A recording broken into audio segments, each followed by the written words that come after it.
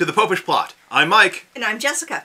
It's Memento Mori Monday, and we are once again talking about the Remember Your Death Lenten Devotional. Yes. So, we are now on the Monday of the 5th week of Lent. Yes, it's almost over, right? Well, yes, but it's a cyclical thing, so even when it's done, it'll come back around next year. Yeah, but you kind of get it because you're in choir, but you're not in media. We have one whole day where I think we're showing up at 8 in the morning, and, well, according to the official church rubrics, we should be allowed to go home sometime before dawn. But we all know that in our parish, the rubrics, Usually we get home 2, 3 in the morning. The sun has very rarely come up by the time you get home. Exactly. That's fair. So, today, the gospel reading is from John, and it seems awfully familiar. Like we've just encountered it on Sunday. Unless you're doing the scrutinies. Anyway, it's one of the best accounts there is. It's the woman caught in adultery. Which is a reminder, of course, that death lurks around any corner. You never know when a group of sinners are going to call you out and stone you for a sin that they probably set you up for. And conveniently, didn't catch half the parties involved. Yeah, where's the dude? She was caught in the very act of adultery. Where's the dude? Pharisees. Jerks. Yep. And we also have a lovely quote by St. Augustine, who, being a early, church father type person, probably has really deep and profound things to say.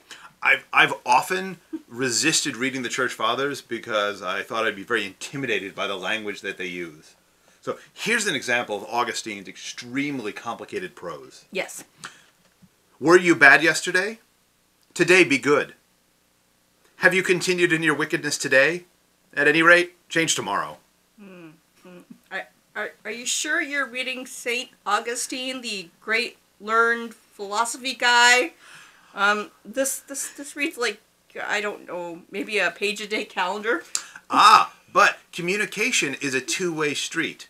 If you express yourself in beautifully florid language, what we used to call purple prose, and none of your audience can understand it, then you haven't communicated anything. True. Yeah. So, sure, these are short declarative sentences, but they're effective. Yes. You are always waiting, and you promise yourself a lot from the mercy of God. Period. Because it's true. It for is. Every one of us. Yes, and this seems like very, easy to use advice. Well, this is the beauty of Memento Mori, of remembering your death. We are, at least speaking for myself, Okay. I'm extremely lazy. If there's anything that I can reasonably put off till tomorrow, I'll never do it today. But the Lord, in His mercy, reminds us that none of us know when we'll be called to account. There's, of course, the famous parable of the fat cat who's got some, barns, and he's going to tear them down and build bigger ones. It seems silly. He'd simply get more land and build new barns on the new land. So you have your old barns and even more barns. Yeah, but, this is the way rich people are. They always want to replace the old with the new, even if the old is still perfectly functional. I'm just saying, he's not a good farmer. If you go to a real farm, they've got like 27 barns because they keep just making a new one. They're like, this is falling apart. Should we get rid of it? No. Yeah, it's too much work. We'll just build one over here. It's fine. More barns. Yeah.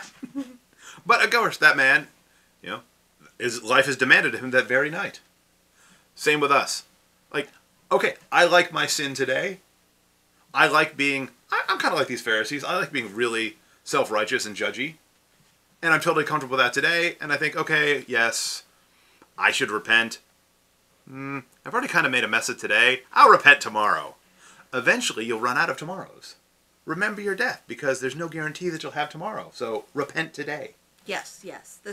The whole thing goes into basically, you can't plan on having a deathbed conversion because, you always imagine that at your deathbed, you're going to be like 90 or 100, and you'll have the family around you, and you'll be dying for some random disease that isn't particularly painful or excruciating. It doesn't require a lot of medicine, but you'll get, a little bit of stuff that makes you, have some fun. But, and it follows a very straight, simple, non-surprising progression. Exactly. So you'll know exactly when you're going to expire. Yeah. And then you wait until the last possible moment, and hey, howdy, you're in heaven. Yeah. What? You never know when you're getting hit by a bus. No. Because bus drivers are often horrible drivers. Some bus drivers are very good drivers, But I've been behind a lot of city buses where I'm like, I know for truck drivers, if you get in one accident, you're fired. How do you have your job? Oh, Flint. Maybe they could blame it on a pothole. You know, like, I was stopping, but I was airborne due to the pothole that launched me in the air 20 feet. For all we know, they are driving perfectly straight. The roads are just so unequal that it appears they're darting hither and there. Mm-hmm. Accordingly, for the sake of those who endanger themselves by despair, God has offered us a refuge of pardon. And for those who endanger themselves by hope and are deluded by delays, he has made the day of death uncertain. These are really not that complicated. No. It's good fundamental. See, this is why it was good to be a doctor of the church early on. He doesn't need to come up with anything incredibly innovative. He just has to basically state the truth in a straightforward way. Yes. And boom, he becomes Augustine. Mm-hmm. And if I remember correctly, stay away from pears. Stay away from pears and don't just have a common law wife for 20-some years. But he was more upset about the pears. He was more upset about the pears. Well, he got his son out of the mistress. Mm-hmm. So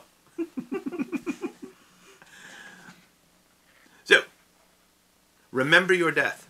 Remember that every one of us is a sinner, and so while it is a mercy to rebuke our brothers and sisters, we must do so in charity, conscious of the fact that, well, again, if the Lord challenges us to be the first to cast a stone, you know, outside of Mama Mary, none of us are going to be tossing rocks. And she's too nice. Yeah. Although I do love that joke. It is a funny joke. I can't believe Father didn't hear it until I told him that joke. Alright, we should probably close this up until tomorrow. Fair enough. So, continue to remember your death. Comment below with what the story of the woman caught in adultery stirs up in you, or the time when you should have repented and instead you've delayed, presuming that you had tomorrow. And comment today, because you don't know if you'll be able to comment tomorrow. But we hope so. Yeah. Because we have new episodes coming out. Yeah. Subscribe to our channel, ring the church bell so that you'll be notified when tomorrow's plot comes out.